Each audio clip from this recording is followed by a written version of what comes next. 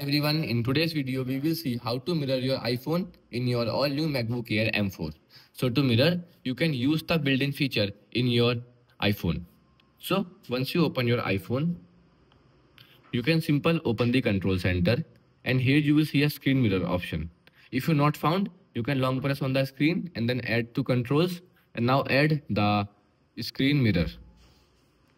So here you will see, you can simple long press it, or you can simple tap. Now it will add it here, and then press any empty space to click on submit.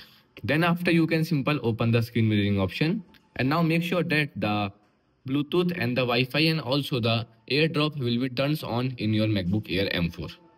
After that, you can tap the name of your MacBook, and then here you will see the screen mirroring will be start. You will see here. Also, here is a built-in feature in your MacBook that you can use your iPhone when your iPhone is locked or turns off. I will show you how you can use it. Firstly, we can disable it, the screen mirroring option.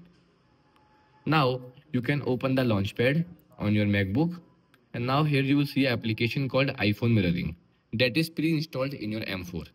Tap on it, and now you can connect with it using the Bluetooth with your mobile phone, and now you can turn off your mobile. Now the my iPhone is turned off, then click on connect. Once I tap on connect, now I can use my iPhone when my iPhone is locked. Here you will see how I can use it easily. Okay, I can do anything that I am able to do on my Mac. Okay, so here is how easily you can screen mirror your iPhone, and also you can use your iPhone when your iPhone is locked. You will see here, I can also play games. Goodbye.